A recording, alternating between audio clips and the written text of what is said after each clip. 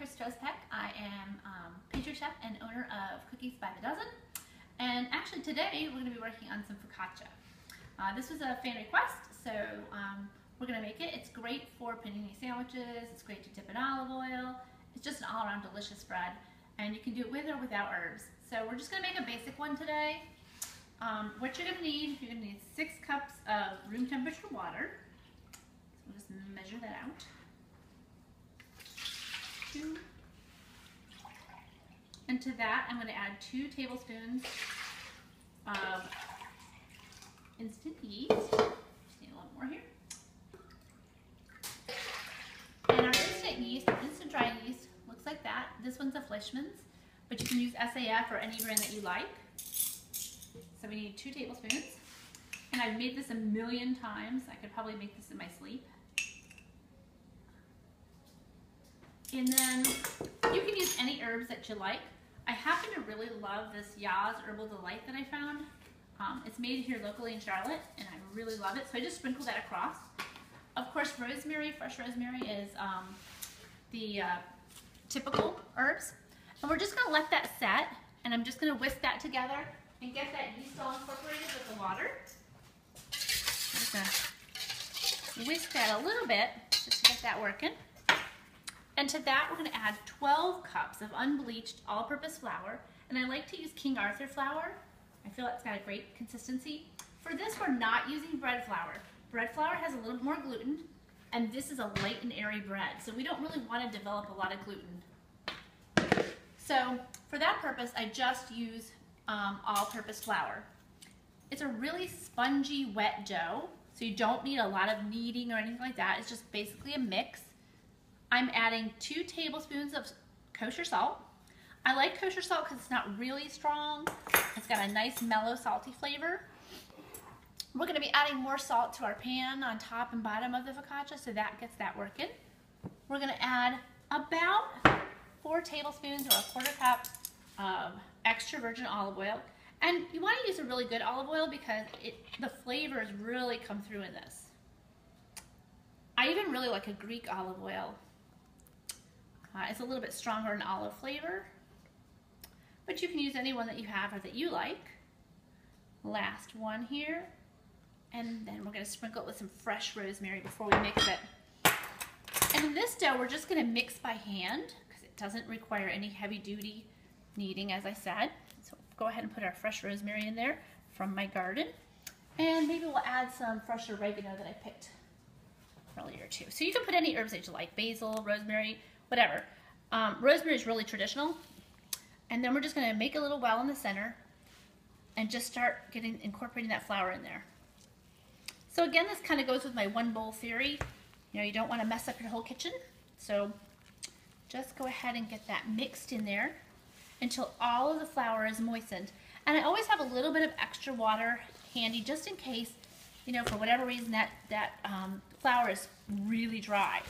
Don't be afraid of yeast. It's not going to hurt anything. You'll notice that I kept the yeast and the salt apart until I mixed all of it together. Salt is a retardant for yeast. It kills it off. So we really want to keep it apart until we get it all mixed together so it's not quite as strong. Now, dough loves 2 different things. It loves moisture and heat. That will help activate it. So if you want to slow down the process of it rising and coming to temperature, then you're going to keep it in a colder environment. If you want it to go at a little bit quicker pace, you keep it in a warmer environment. In the bakery, we have a warming area, but in a home kitchen, you don't have that. So the way that we replicate that is by using a bag. This is what your dough will look like after an hour, hour and a half of rising. And it's nice and bubbly. You can kind of see some of the bubbles and the airiness of the dough. So we're gonna park our newly mixed dough inside a clean bag and just cover it. That environment will help create a nice, warm, moist environment, which dough loves. At this point, when we have, after it's, like I said, after it's set for an hour, hour and a half, you should see nice striations and good amount of bubbles, and you should smell that yeasty, bubbly beer almost smelling. So at this point, we're gonna go ahead and pan it up. And if we just want to take a pause here for a second, I'm gonna clean off my hands and I'll show you what that looks like.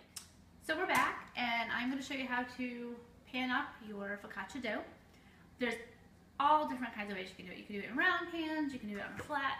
You could do it, we're gonna do a flat and a square, and then we're gonna do some rolls because it's just something that I like to have around. So first we're gonna sprinkle some kosher salt on the bottom of our pan, and I have pan liners on there.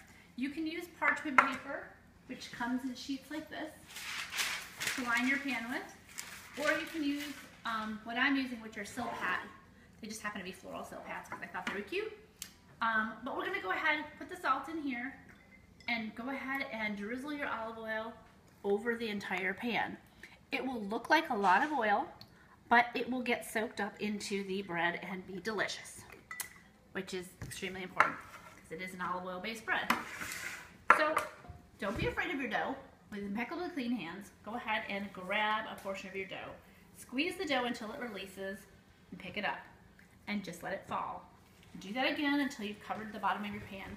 You'll see it spreads nicely. I add a little bit of olive oil to my hands and I go ahead and spread it out. It'll spring back. If you've ever worked with pizza dough, it's a very similar texture, maybe a little bit looser. But we're just gonna spread it out a little bit, and then we're gonna let it rise. And we'll let it rise until it gets nice and springy and airy. So about an hour or so. So we'll set that off to the side and let that rise. And now we're gonna go ahead and make some rolls. Now, you have to imagine that as your dough is formed, it's going to double in size. So for instance, this little portion of dough will be double what it is now. So I'll show you what that looks like in a minute. So we're gonna go ahead and place those. You're just pinching off pieces of dough. And we're putting it on our olive oil sheet pan. And we're gonna come back and add some fresh herbs to the top, some salt and some olive oil on top as well. Now you can make them look pretty. If you wanna do what I'm doing, you're just folding your dough into each other. So you're just folding it in, pushing your finger and releasing. Or you can just do the quick method and just drop it in blobs as you would biscuits. They will go ahead and form pretty little rolls themselves. You don't have to worry about what it looks like because once it rises, really it takes on its own shape anyway. So it's a very forgiving dough. You can do big ones, little ones, however you wish. I would say when you're baking them to keep them about the same size, otherwise you'll have some that are really done and some that are overdone.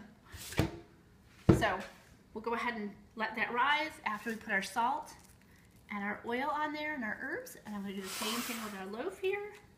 And we're going to put some real pretty rosemary in there so it'll look real pretty when it's done, and we'll put some oregano on the top of some of them, and maybe we'll do some with some dried herbs. It's okay. Oops, there goes my lid. All right, so we're gonna let these go ahead and rise. And once that happens, you're gonna bake them in a 450-degree oven, and I'll show you that in a second. All right, so after they've risen and you bake them, this would be what our square looks like, and this is what our rolls look like. And I'm just gonna cut into this to show you what the interior looks like. So you can see that it's a nice airy crumb. It's moist and soft, but the outside is a little bit on the crispy side. So it's great for little slider sandwiches. It's great for deli sandwiches. And this one, you could actually do paninis on that. You can slice this up to dip it. You can fill it. You can cut the whole thing and do a giant ovoletta or panini. So there's lots of different options. You can bake it in a larger loaf and use it as sandwich bread. But I hope you try it. And feel free to ask any questions that you like. I'll be happy to answer them. Happy baking! He likes bread and butter. He likes toast and jam. That's what his baby feeds him. I love it.